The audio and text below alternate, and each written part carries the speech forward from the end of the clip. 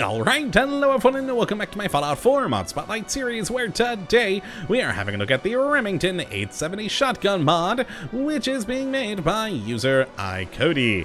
And what this glorious little piece of work looks to add into the game is, well, the Remington 870 shotgun. And it is a pretty wonderful little piece of work, and apparently this mod maker's first mod release. So there are a few things that need a little work still, but all in all, it's still a pretty impressive weapon mod. And I mean, come on, who doesn't like a new shotgun in the game? So let's take a look at what we do get here in the Pip-Boy, and the most standard version of the weapon here is pretty good looking, great modeling, great texturing, a decent number of modifications, but there are more on the way that the mod maker is currently working on.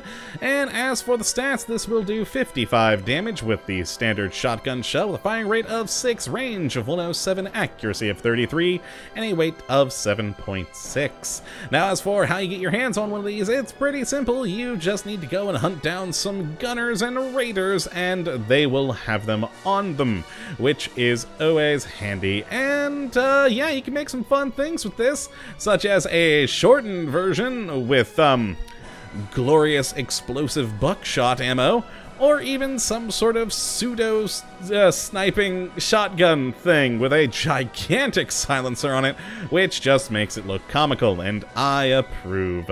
So let's take a look at what modifications we do have, and actually I need to switch over to one of the other ones to show off some of the additions. So let us head over to the weapon workbench and take a look here at the first category here, the receivers, where we have a pretty decent number. The standard sort of things, though, from, well, standard to heavy to hair-triggered up to advanced, providing you with a decent amount of damage. Now next we have the barrels, where we either have the standard barrel or a ported and shielded barrel. Now after that we have the grips, where we can either have a no grip, a stock with grip, and a stock without a grip. And then after that we have the sights category, where currently we only have two things, iron sights and the OKP-7, which is a little bit awkward, and I'll show you why in a moment, but there are more things being worked on right now according to the mod page, so we should see some more in there soon. And after that, we have the attachments to the barrel, where we can either have a no muzzle attachment, a bayonet, a face punch muzzle brake, and a salvo 12G suppressor, which again is just comically huge, and I love that.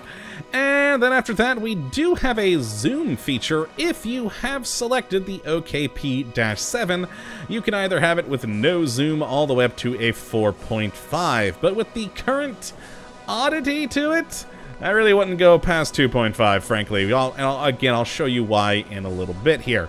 And after that, we do have attachments that we can add if you have an accessory rail, where you can either have the accessory rail or not have the accessory rail on the front of the shotgun there.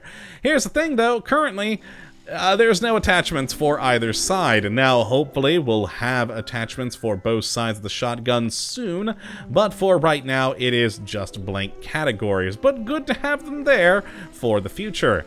Then after that, we can choose between either pump action or slam fire.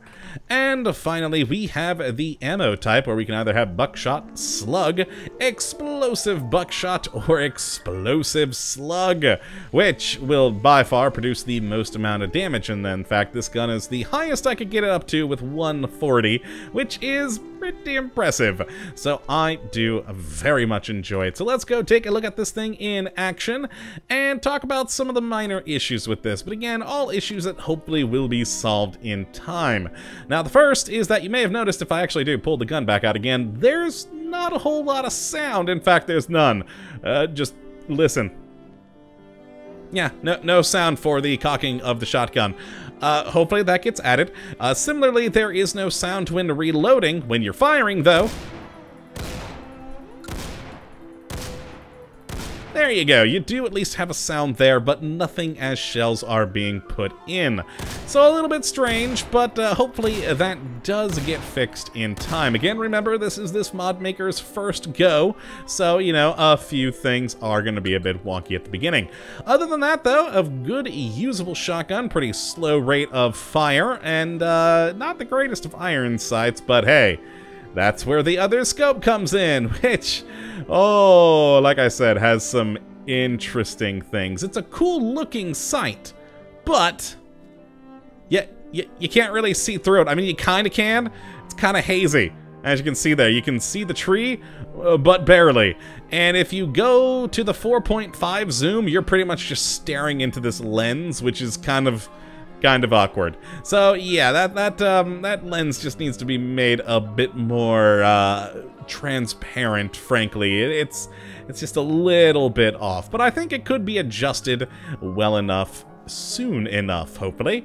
But yeah, other than that, the silenced version here, let's take some shots.